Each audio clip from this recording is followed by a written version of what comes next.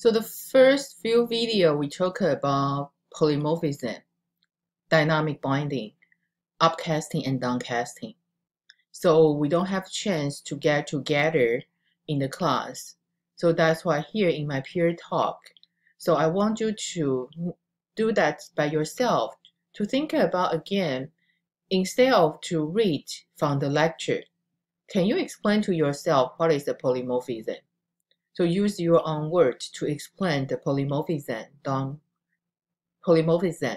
dynamic binding, and the downcasting, and give the example for yourself.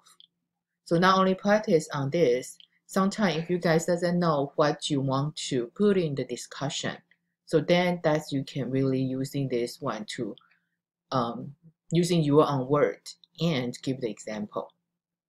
So that's we kind of wrap up for these three topics. So the next one I will continue to talk about the array list. So we talk about array in Java. Then here you're using the array, remember in the assignment 5, so you add the student.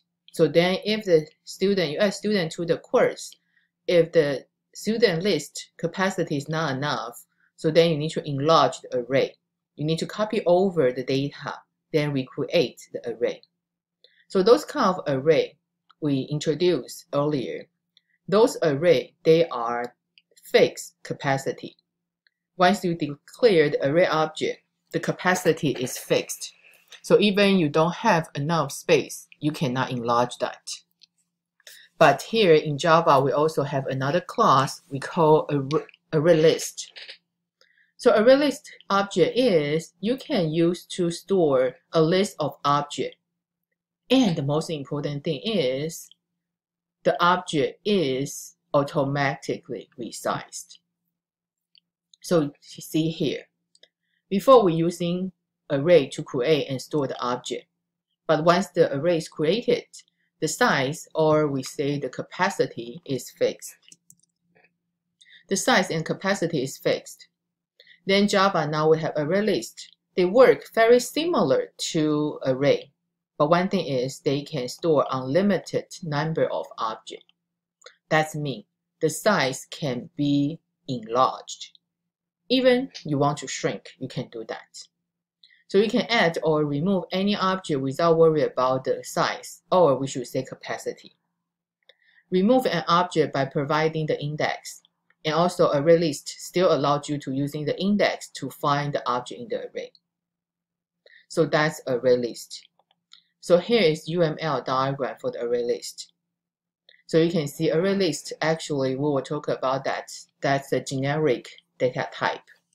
So ArrayList, after using this object name, the class name, then you have the angle bracket to specify your data type. Then you have the constructor for ArrayList. You just create an empty list. So if you want to add an object, you just add and passing the object reference. And also, if you do this where you just add an object reference, they will just add this object at the end of the array list. But also you can add an object to the array list, and also you tell them where in the index you want to add in.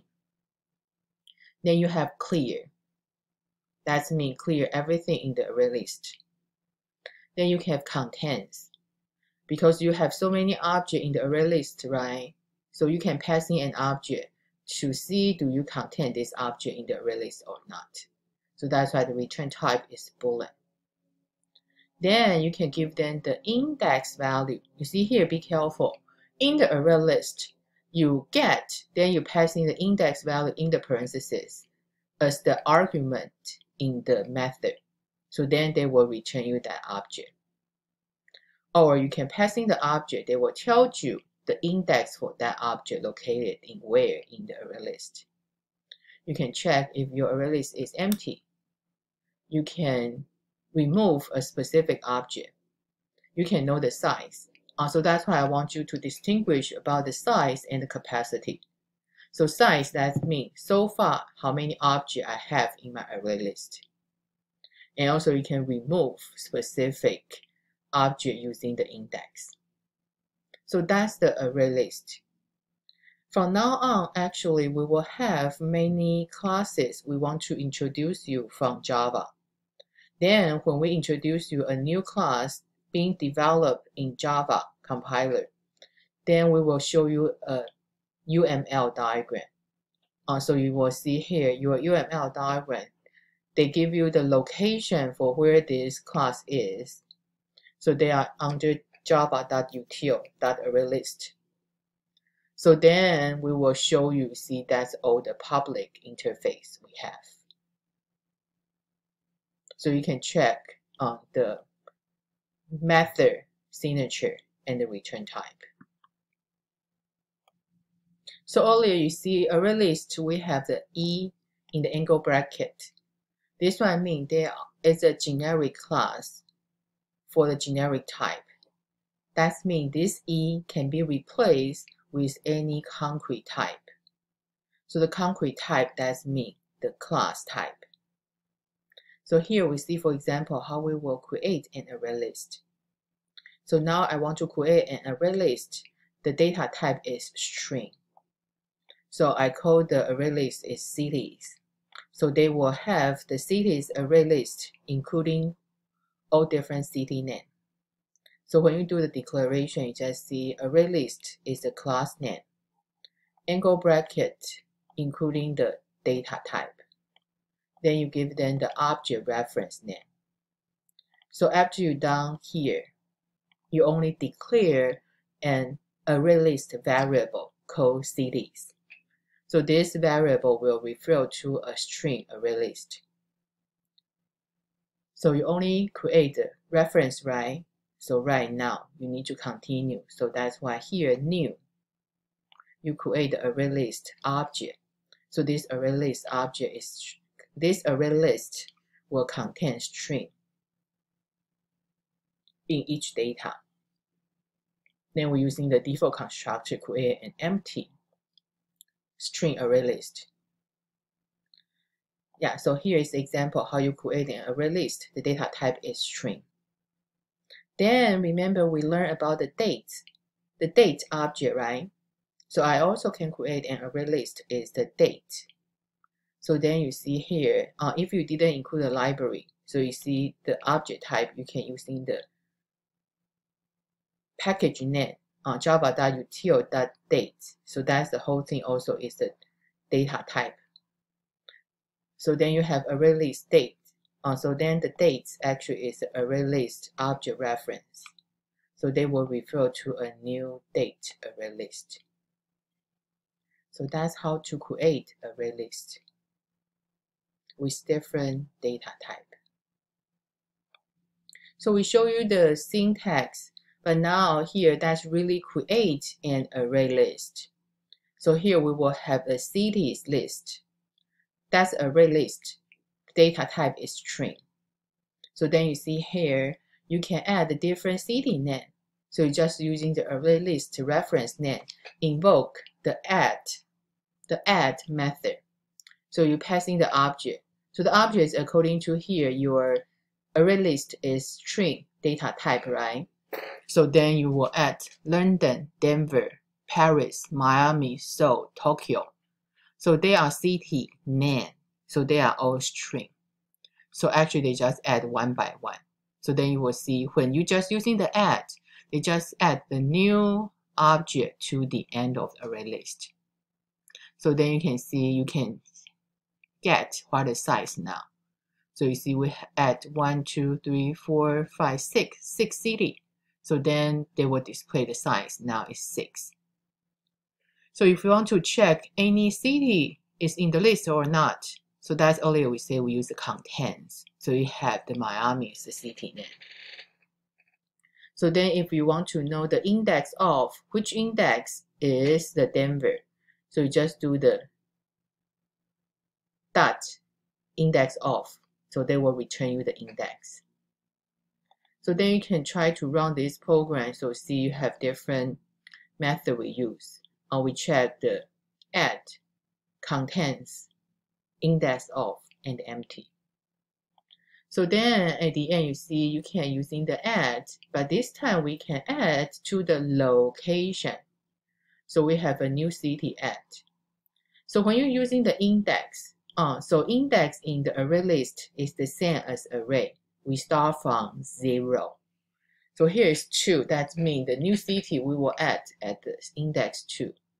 So that's why earlier we have London, Denver, that's 0, 1. We have Paris. But now since the new city you want to add at 2, right? So then this add is kind of is insert. They make this new city location is at 2. Then the rest of that, they just move one more to the next of that. So that's why compared to earlier, we have 6 cities. The new city actually adds into location 2.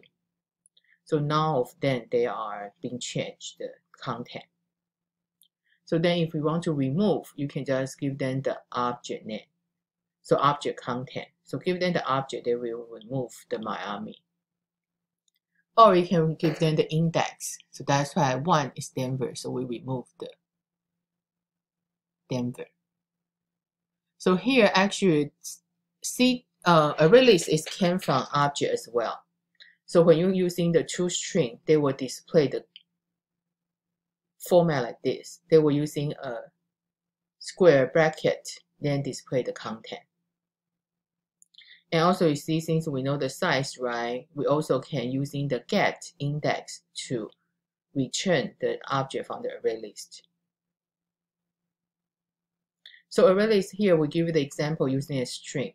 Then at the end, you see, you even can add the circle as a data type for the array list. Also, that's the 2 example.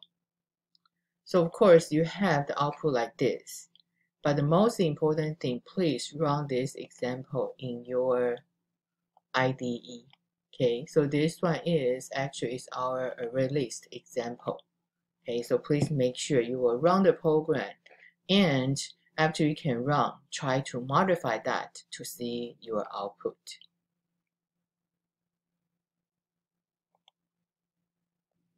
So make sure you run the program and you modify and check the result. So that's the first time you see array list. Then we show you the string type and the circle type, right? So then if you want, you can add more to see how they're working. So then later you can follow by this example.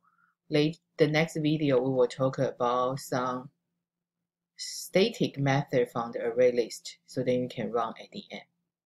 So make sure you run this program from the IDE.